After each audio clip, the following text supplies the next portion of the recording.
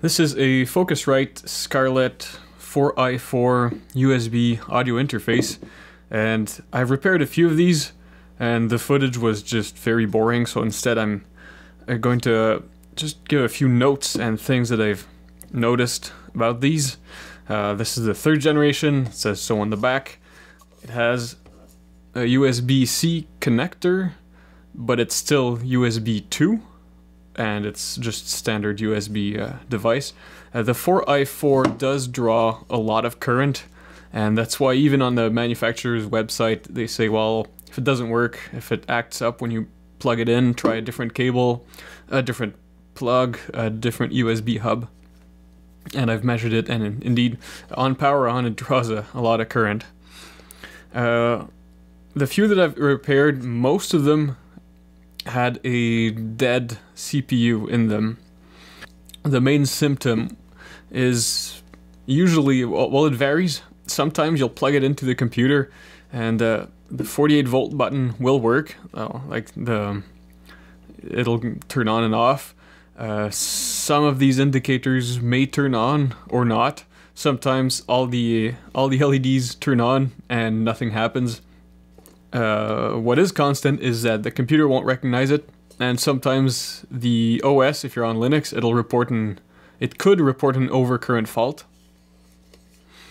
In one case, the USB connector, the pins were all mangled inside. It's hard to see on the camera, but with a magnifying glass or a microscope, it was pretty obvious. To take these apart, there's 2 screws, so you don't need to take off these rubber bumpers, only the 2 in the back. What I suggest is that you just peel them off, but don't rip them off completely because it's hard to get that adhesive to work again. So peel them off just so you can get to the screw head, take the screw off, and then the pad can stay there. So 2 screws in the back, then the whole tray comes out like this. And just as a quick overview, a USB connector here, main processor. It has a 1 volt regulator right here. That one usually is not a problem. It only powers the processor. This here's the EEPROM. It's fed from the 3 volt rail. 3 volt regulator is right here. And this one almost always dies. And when it dies, it short circuits the 5 volt from the USB to the 3 volt rail. That 3 volt rail powers part of the CPU. In particular, the USB peripheral, maybe some other things, some I/O perhaps, I'm not sure. So the USB usually is the first thing to stop working. The clock generator, I think, is also fed from 3 volts, but it survives, or it's rated to up to 5 volts, I forget. The EEPROM doesn't suffer too much from that. I think there's 1 or 2 other things on the 3 volt rail, but that's the main thing that goes. And of course, it's for copy protection. They have a bootloader in there with decryption keys. So you could copy the EEPROM here. There's no problem there, but if you don't get the proper bootloader in there, well, it's not going to boot. Luckily, Focusrite are absolutely great with replacement parts. You can actually buy the CPU, and it's about the same price as you'd pay at any regular distributor, so there's just no point in trying to get the firmware out of there. You can just order a new one. Or if your thing is still under warranty, just get in touch with them. They're pretty good. And this regulator is just an off-the-shelf part. I'm not sure why it keeps dying. It appears to be operating within specs. It has a soft start, so I don't think it's the inrush killing it.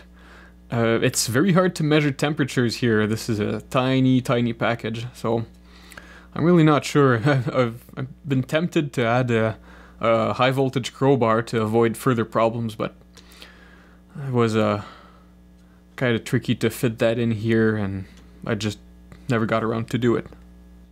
When you're probing around, you might be tempted to clip a ground probe on this screw here or somewhere obvious. This one isn't directly connected to the digital ground, so you can't just clip there. And especially if it's turned off, I think it's about 3 ohms between the 2 grounds. But when it's on, like, the voltages are all wrong. So you can use either some of these some of this ground area here, and to be honest, I don't remember exactly which ones you can use. I'm tempted to say the shield connection here, but just make sure it is the actual power ground when you're measuring. Replacing this is kind of tricky because there's a bunch of components on the backside, so it's not easy to preheat the board or preheat it from both sides. And it's pretty large and it has a thermal pad, so it's really kind of tricky, and you got plastic and all kinds of components all over the place. So not an easy fix for sure. If you do need to get the rear panel off, that's kind of a pain, because there's a whole piece that's glued on its full surface. So what I've done it once only. I didn't need to do it really, but I did anyway on one of the units I fixed. So you have to peel it off. Hot air kind of helps, and you got to be careful not to break it. Once you peel it off, then there's a few hex nuts around these 6 connectors, and then take those off. Take these 2 screws off, and then you can take the whole panel off. I think I did that to get to the USB connector, but on closer inspection I didn't really even need to do that. Well, it helped because you're really close to the plastic there, but... So, yeah, that's been my experience. Hope this helps. Good luck fixing these.